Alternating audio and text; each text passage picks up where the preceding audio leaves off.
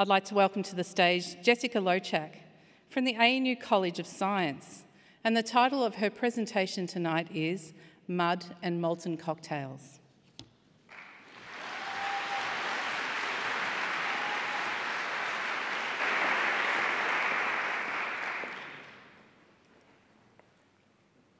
Down it goes, deep into the earth. 1 billion tonnes of mud is lost from the surface of the earth each year. So, what does 1 billion tonnes of mud look like? Well, imagine a glass of champagne. Now, forget the champagne, fill the glass with mud. Now do this to a row of champagne glasses, stretching from my hand to the sun. This is how much mud is lost each year. Mud. Who cares, right? If this much mud is lost each year, why do the continents still exist? This is where my research comes in. I want to know what happens to the mud deep below. Is it lost forever, or does it come back up to the surface somehow? When two tectonic plates collide, mud is pushed deep into the mantle, 100 kilometres beneath our feet.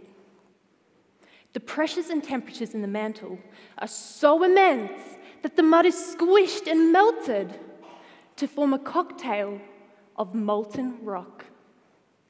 This molten cocktail, rich in elements, has a base of silica with a dash of alumina and a spritz of strontium, rubidium, and thorium.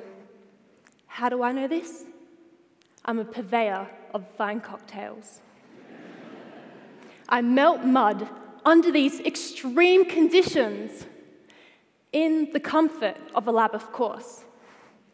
I do this by putting mud into tiny little capsules. I then place this into an apparatus. So, what do my results show? When this molten cocktail is pushed deep down below, it moves up through the mantle, driven by buoyancy, much like bubbles in a glass of champagne, except on a much slower timescale. Some of the cocktail is absorbed by the mantle to make new crystals. However, some of the cocktail survives and pushes its way up to the surface of the earth, where, boom, it erupts in a volcano. I'm studying a particular part of this process called mantle metasomatism.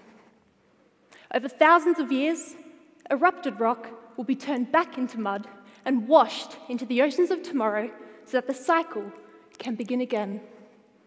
But more importantly, the mud that was once lost is returned back to the surface so that the cocktail party, much like the recycling of our continents, never ends.